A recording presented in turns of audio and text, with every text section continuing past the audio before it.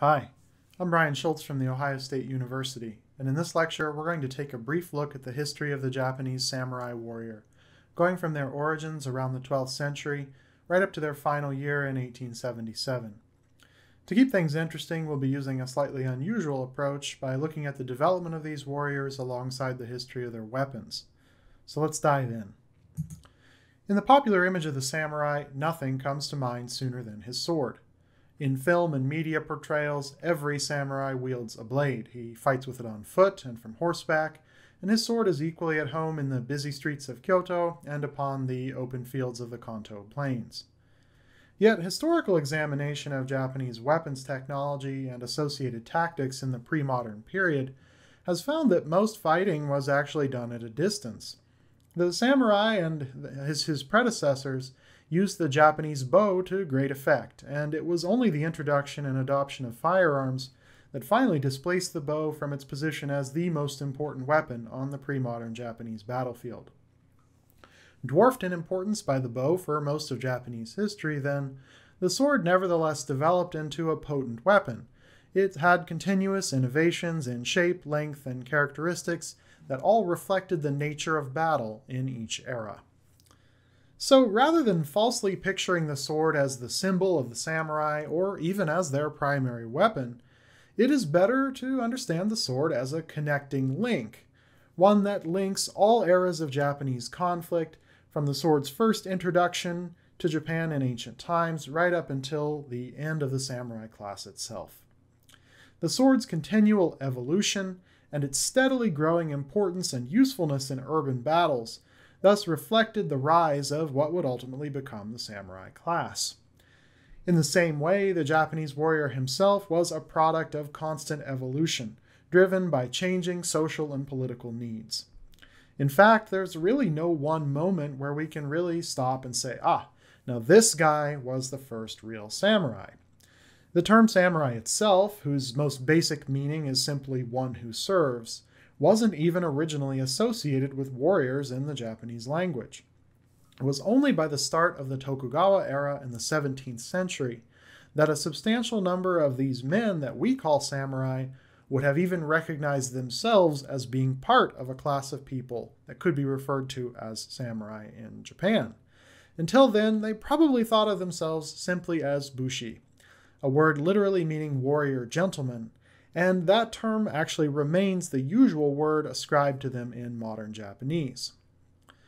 So with that bit out of the way, let's now turn to a consideration of the earliest warriors and weapons in Japanese history. As we said before, the bow was the dominant weapon of ancient Japan. It replaced stone-tipped axes and spears around 10,000 BC. Taking advantage of Japan's abundant forest resources, early craftsmen made their bows from a select piece of wood that was cut directly from a tree trunk. By the end of the Stone Age, Japanese bowyers had already developed the laminated composite bow, which used lacquer and multiple layers of wood or bamboo to increase the bow's tensile strength and power. We see only minor modifications and improvements to the weapon for centuries thereafter. And that's about it for the bow's development in Japan. Its spectacularly brief technological history contrasts sharply with the expansive history of the Japanese sword. That history began in the Bronze and Iron Age, when traders from China and Korea brought new weapons to the Japanese islands. These included the first prototype swords, and by 100 AD, Japanese blacksmiths were forging their own. Early metal weapons were both rare and tremendously valuable, meaning that they quickly gained societal and ritual significance. They are regularly found buried with village chiefs and with other local leaders, and no doubt these swords served in important ceremonial and religious roles. Indeed, many of them are so fragile in their construction that they could not possibly have served as weapons. But coincident with the appearance of swords in Japan was the first evidence of organized battle. The introduction of agriculture had resulted in growing inequality, and poorer men soon organized to attempt to take their neighbors' surplus farm production by force. By 300 AD, the clan-based military states of Kofun-era Japan had formed and equipped armies. These armies wielded hunting bows as well as swords and spears crafted from both bronze and iron. The Japanese also began their first armed forays to the Asian continent, perhaps partly motivated by the search for additional resources outside of iron-poor Japan. Around the year 400, Japanese soldiers ranging abroad in Korea faced the horse-mounted soldiers of the kingdom of Goguryeo for the first time. These Korean riders easily smashed the disorganized and foot-bound Japanese armies. And having experienced the power of cavalry firsthand, the surviving Japanese fighters quickly adopted the associated technology, namely the stirrup, and mounted warfare became the new standard of battle in Japan as well. So how did these early Japanese warriors actually fight? Tales from the Nihon Shoki, a mytho-history of Japan's origins, indicate that the use of bow and arrow from horseback was well developed as a technique of warfare by the 6th century. Japanese cavalrymen also duplicated the Korean practice of using swords from horseback once the battle had turned to a melee, rather than dismounting and fighting on foot. Early Japanese swords were primitive by later standards. Excavated samples have generally ranged between 60 and 70 centimeters in length, though longer blades likely existed.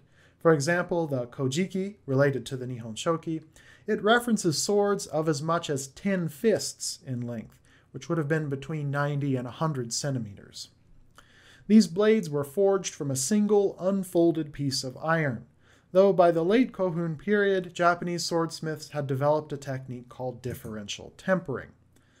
This process hardened the edge of the blade to a greater degree than the back of the blade, and differential tempering thus increased sharpness while reducing the chance that the blade would shatter on impact. Coincident with this enhancement was the appearance of the first deliberately curved swords. Adding a curve improved the slashing ability of the blade and made it ideal for cavalry fighting. From the 6th to 8th century, the collection of individual polities that made up Japan gradually came under the control of a single, well-defined central state. As part of this process, military organization was steadily refined as well. Royally appointed regional strongmen now served as mounted warriors. They wielded the bow and sword, and they commanded units made up of peasant foot soldiers using bows, swords, and spears. As only local chiefs could afford the expenses and time needed to learn equestrian warfare, these foot soldiers formed the bulk of the force. This mass army pattern was not distinctly Japanese. It was instead largely copied from the Chinese-style organization that had proven so effective against Japan's early raids on the continent. In 672, a civil war broke out in Japan over the imperial throne. Known as the Genshin War, this conflict revealed that continental mass tactics had actually made little headway against traditional Japanese ways of fighting. Horsemen, not massed infantry, turned out to be the linchpin of every decisive battle, and victory ultimately went to the prince who had accumulated the broadest support from the families of local mounted warriors. This victorious prince became Emperor Tenmu in 673.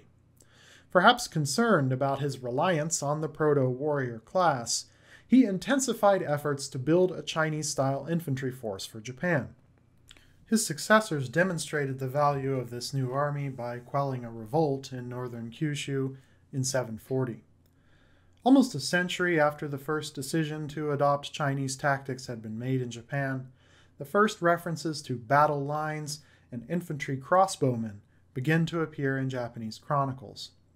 Yet a second revolt in 764 would once again be put down largely by the strength of the local mounted strongmen, not by the Chinese-style state army. By the start of the Heian period in 794, efforts at Chinese-style military reform in Japan were quickly fading away. A professional warrior class had arisen among the provincial strongmen, and these men were now serving the court as dedicated providers of violence. As the perceived risk of an invasion from China diminished due to internal turmoil there, large infantry formations became increasingly less useful to Japan's elite. Continuous conscription was thus ended in 792, and it was replaced by the system of so-called strong fellows, or conde. These strong fellows were martial specialists drawn from among the horsemen and warlords that had led the old conscript armies. Each strong fellow was authorized 2 grooms to accompany him in battle, who then likely served as foot soldiers once things got started. This was an arrangement identical to what became the common configuration of samurai warriors by the 12th century. Strong fellows essentially bridged the gap between the end of the peasant army and the rise of what we think of as samurai power. Many of these men had distinguished bloodlines in spite of their rural backgrounds. They were often the second and third sons of noble families. Heian elites called upon them to quell uprisings, to put down bandits, and to manage the rural farmland of courtiers who were increasingly unwilling to leave the comforts of the capital to tend to their own land. As large-scale conflicts broke down into countryside skirmishing between small groups of strong fellows, the sword gained in importance. A horseman could only carry a limited number of arrows for his bow, as few as 24, and as you can imagine, it was quite difficult to strike a specific moving target from horseback with a bow. Being unable to strike a specific target wasn't ideal if you had a very specific rival that you wanted to kill. And in this period, his death, or yours for that matter, could well be the reason for the entire battle. In other words, the more individualized the combat, the greater the role of the sword. In the meantime, technological developments had continued to improve the lethality of the Japanese warrior.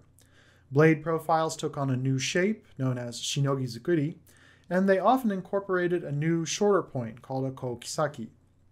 This type of point was made for quick slashes at an enemy's throat, exactly the type of strike likely to present itself in mounted combat against other horsemen. The late Heian period also saw one of the most unique and significant metallurgical developments in Japanese sword-making, the famous process of folding the steel as it is forged. Folding increases edge sharpness dramatically, while also increasing the resilience of the blade when it strikes a hard surface, such as a piece of armor or another sword. This innovation helped make up for the somewhat poor quality of Japanese iron, and thus made the sword a more reliable battlefield weapon. Reliable weapons were needed because by the early 10th century, the fragile central government of Japan was beginning to show its weakness. Growing political troubles compounded with economic hardship and population stagnation, providing fertile ground for dissent against the state.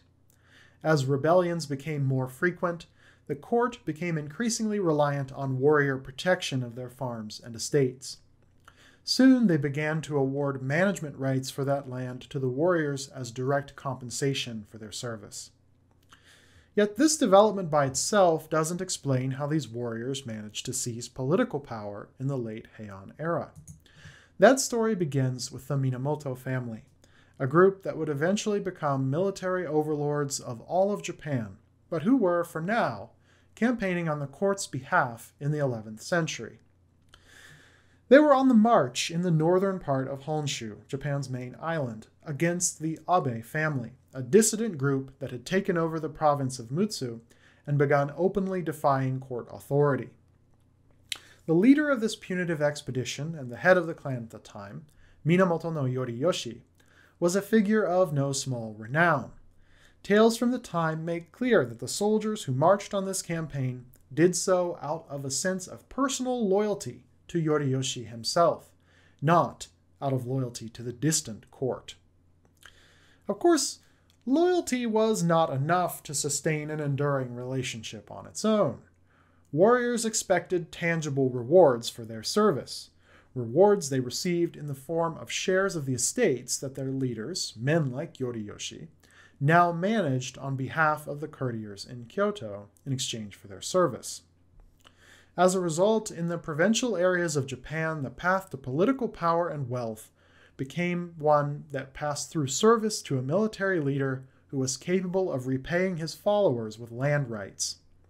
Such bonds often transcended generations, as not just individual men but entire families swore loyalty to their military leaders, and expected their sons to continue this lord and vassal relationship. By the mid-12th century, military figures had begun to rival court nobles in their importance in managing Japan's land. This development was accelerated by events in the capital. In 1156, a small number of warriors were called in to settle a dispute over succession to the throne. This incident, called the Hogan Disturbance, marks the point at which warriors truly ceased to be subordinate to the civilians who dominated the court, and that included the long untouchable Fujiwara family. Without going into too much detail, suffice it to say that this succession dispute had divided the Fujiwara elite that ruled Japan. The two sides of the split Fujiwara enlisted the aid of warriors from the preeminent Taira and Minamoto clans, marking the beginning of an enduring rivalry between those two groups. Open fighting between Taira and Minamoto in the capital ultimately resolved the succession dispute, but left lasting bitterness. This soon yielded a new conflict, this time between the Taira and Minamoto directly in 1159. The House of Taira had crushed the Minamoto by the winter of 1160, but only 20 years later, Minamoto fortunes revived, and before long they obliterated the Taira as part of the famous Genpei War. The real losers in 1160, however, were the court nobles and the Fujiwara. They never regained the authority that they had lost as part of their turn to military intervention to settle a purely political matter. By the start of the Genpei War in 1180, virtually all aspects of the old mass infantry formation had been abandoned. Battle was now little more than an individualized display of masculine prowess with weaponry. Organized infantry were all but invisible. It was around this time that a cult of swordsmanship began to grow in popularity among the warriors, as each sought some advantage in one-on-one combat while emphasizing his own unique martial talents and techniques. It was then that loyalty also became a serious issue among Japanese warriors, because these warriors changed sides depending on who appeared to be the most likely victor. Although the size of forces used in battle during this time are not well established, groups generally seem to have been smaller than in previous conflicts, ranging from a few hundred to a few thousand horsemen, plus their attendants. The era of individualized combat had begun, and that meant that loyalty and distinction were more important factors than ever before. The mounted warriors of this era had highly customized gear. Their armor had uniquely colored lacings and helmet patterns, which made leaders easy to spot and ensured that they could seek one another out for one-on-one combat. Heirloom swords, too, had become profligate by this period, at least according to the war tales, and there are countless examples of blades with supposedly magical powers wielded by the warriors of Taira and Minamoto. Interestingly, magical bows appear rarely if ever. More common are ever larger bows being drawn by ever stronger warriors. Fabulous tales of single arrows piercing through multiple men are almost certainly fantasy, but such feats remained markers of martial talent even as the valor of the sword grew. After achieving victory at the pivotal Battle of Dan no Ura in 1185, Minamoto no Yoritomo had at last annihilated his Taira opponents and ended the Genpei War. He stood, for a moment, virtually unchallenged as the leading warlord in Japan. Minamoto no Yoritomo's victory in the 1189 Northern Campaign against Minamoto no Yoshitsune, his younger brother, brought all of Japan south of Hokkaido under Yoritomo's sole political and military authority. Yoritomo thus stood for a moment unchallenged. Known for his political savvy, he used this victory to build a strong new governmental system centered around the warrior class. Yoritomo moved the imperial court to the sidelines, only after gaining its blessing in the form of the title of shogun. He set up a new headquarters in Kamakura that effectively became the political center of Japan. The shogun was the warrior of warriors, the generalissimo of all Japan.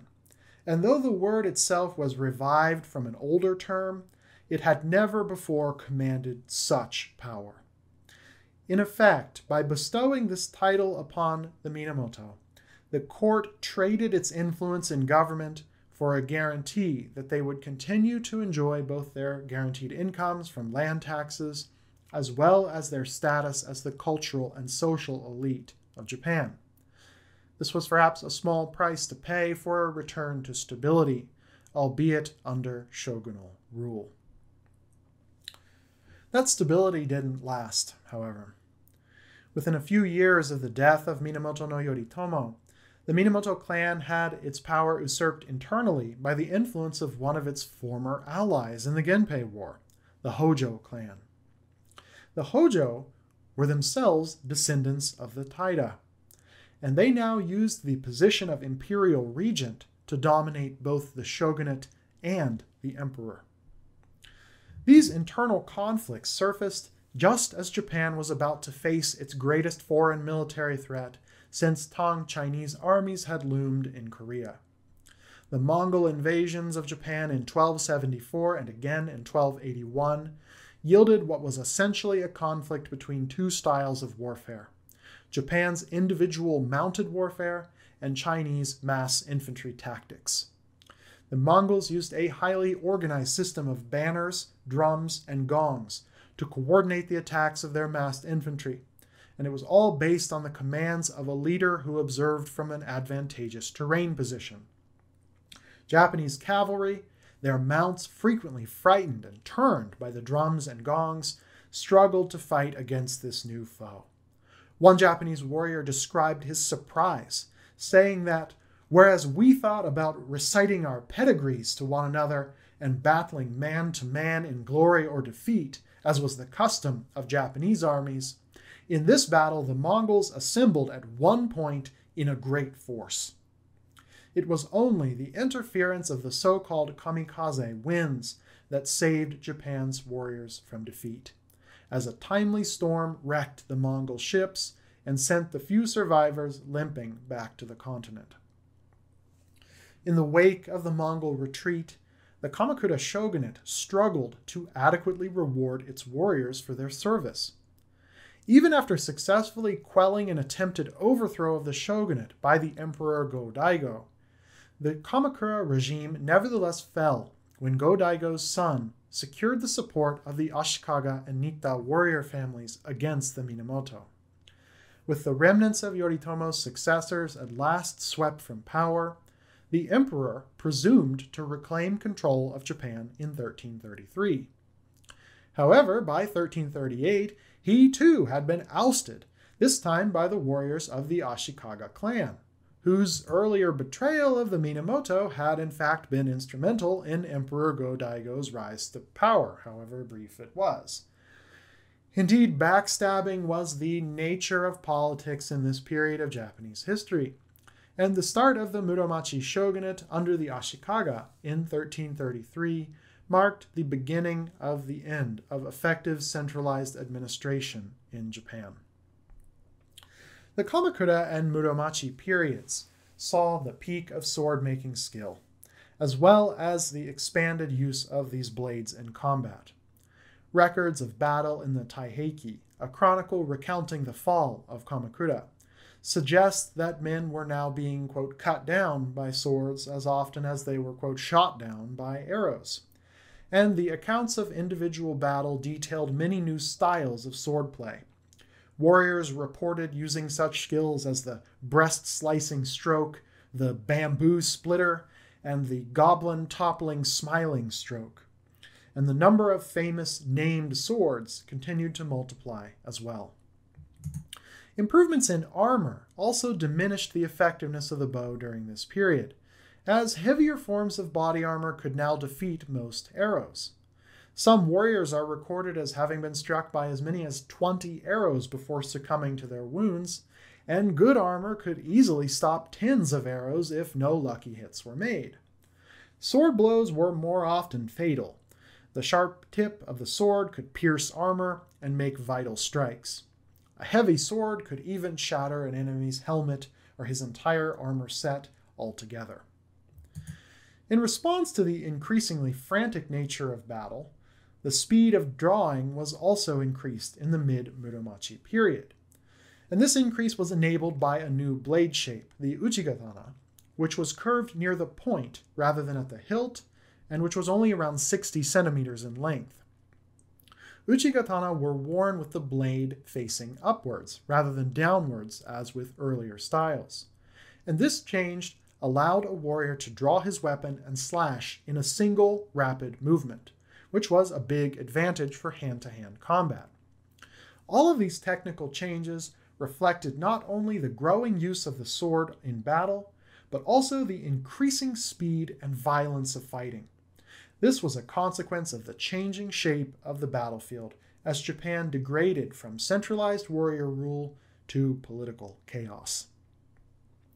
The central government of the Ashikaga shogunate began to collapse shortly after 1441, when the shogun Yoshinori was killed while visiting a leading military lord's mansion in Kyoto. The lord, fearing that Yoshinori would reduce his family's power and position, had the shogun assassinated. Yoshinori's successors lacked military ambition, and the devastating Onin War began in 1467 under the nose of Ashikaga Yoshimasa, who was far more interested in the arts than in military matters. The Ashikaga shogunate, divided and virtually powerless, became as meaningless as the imperial court, while territorial warrior lords known as daimyo, literally meaning big names, established their own defensible domains across Japan. The daimyo's domains broke civil, legal, and tax-based links with the capital, and Japan descended into the bloody Sengoku period, the age of warring states. The basic nature of battle remained unchanged for most of this period. Warriors continued the individual contests that had defined earlier ages. But it was not long before some daimyo began to seek an advantage over their rivals in combat. Foot soldiers, called ashigaru, supplemented the ranks of mounted warriors and now fought alongside them on the field of battle. The ashigaru added mass to Sengoku armies, allowing them to maintain sieges, to extend their range of operations, and develop new tactics to counter cavalry, such as the use of the pike, which is really just a very long spear. A new ranged weapon threatened to supplant the bow in this period as well. This was, of course, the firearm, introduced by the Portuguese to Japan in 1543 and quickly copied. A lowly ashigaru equipped with a firearm and minimal training could now potentially unseat and defeat even the most powerful mounted and armored warrior. By 1582, the daimyo Oda Nobunaga had conquered nearly a third of Sengoku Japan, and he did so by making extensive and effective use of firearms against his opponents. At the Battle of Nagashino, his ranks of spearmen and dismounted samurai, armed with swords, combined with lines of firearm-equipped foot soldiers, held their ground against a full-scale charge of mounted warriors. Nobunaga's emphasis on the use of firearms continued under his successor, Toyotomi Hideyoshi, who used them to subdue the remainder of the country. Under Hideyoshi, even the highest samurai warriors were now expected to be familiar with the use of the arquebus, an early firearm. While firearms had previously been left to footmen, when they were originally treated as an unprestigious and perhaps even dishonorable weapon, once Hideyoshi came into power, that perception changed. Firearms decided the outcome of the Warring States period, and once Tokugawa Ieyasu came to power in 1603 and consolidated Hideyoshi's gains into a new shogunate, Japan once again entered into a relative state of peace, one that it remained in until the dawn of the modern era. The Tokugawa shogunate was the peak of samurai life and power. Freed from the demands of constant warfare and locked into their superior positions by an enduring class system, the fierce, inveterate samurai warriors were now tasked with managing the governance and staffing the bureaucracy of Japan. Several 100,000 samurai had been more or less permanently mobilized to fight the wars of the late 1500s, and they had drawn income from their family lands in the countryside while they were at war. When peace came, however, few of them returned to supervise their land directly. Most remained in the castle towns of their lords, who were now sworn to Tokugawa allegiance. Others moved to Edo, the new capital of the Tokugawa regime, where they enjoyed the rich culture and opportunity available in the city. Others were posted as officers in rural areas, where they served as land assessors, tax collectors, and keepers of order. Their family lands came to be controlled by the daimyo or by the shogun's administrators, who would collect the rice grown by the peasants, forward it to the daimyo's storehouse, handle its sale through merchants, and then pay each samurai an amount of money befitting his rank, called a stipend. The samurai steadily came to occupy the position of a hereditary, bureaucratic elite that managed the administrative businesses of the shogun and the daimyo. Most put down the sword and picked up the brush, because literacy, not skill in battle, was now the key factor in promotion assessment. And with promotions came more wealth, and with wealth came access to the ever-growing pleasures of urban life. In the 1820s, the long peace of the Tokugawa shogunate was interrupted by the arrival of gunboats from Western countries, carrying foreigners who sought to open Japan for trade. Uninterested in foreign contact, Japan's leaders demurred, but centuries of peace had left the country weak in comparison to these new potential enemies, the United States first among them. The shogunate was soon left with no choice but to begin open trade with many of the seafaring nations of the West. This act once again lit the fires of rebellion in Japan, as old feuds against the Tokugawa line had not been forgotten even over the centuries of peace. When the shogunate refused to revere the emperor and expel the barbarians, those old feuds exploded into civil war. In 1868, warriors from the domains of Satsuma, Choshu, and Tosa rose against the Tokugawa order in the Boshin War. They overthrew the shogunate and restored the power of the imperial court as part of the famous Meiji Restoration. The shogunate had been utterly dismantled by 1869. Soon, however, the samurai responsible for this political upheaval realized that their own class and their old way of war had itself become obsolete. Not to mention that continued payment of guaranteed stipends was a drain on their new and rapidly modernizing economy. After quickly instituting the creation of Western-style conscript armies armed with modern firearms, the samurai abolished their own status in 1877. The Satsuma Rebellion in that year was the last gasp of the old samurai ideal, and the few proud warriors who stood up to defend their old rank and status were swiftly crushed by the new conscript armies. On paper, then, the samurai were no more by 1877. Yet their real influence continued long after the official demise of the class. Former samurai leaders remained in positions of high influence and power in the new Japanese government, and the ideals of the old warriors suffused even the conscripts of the new Imperial Japanese Army and Imperial Japanese Navy. Those ideas remained influential until the destruction of those institutions at the end of the Second World War. Today, the samurai fill the same role in Japan as knights do in the imagination of the West. They are figures of fantasy and esteem, commonly shown in exaggerated depictions that emphasize their supposed loyalty and boundless martial prowess. But the real history of the samurai, as we've touched on here, was one deeply stained with wanton violence and bloodshed, driven by internecine squabbles between courtiers, and ultimately cast aside by history just as soon as they ceased to be useful to the preservation of political power in Japan.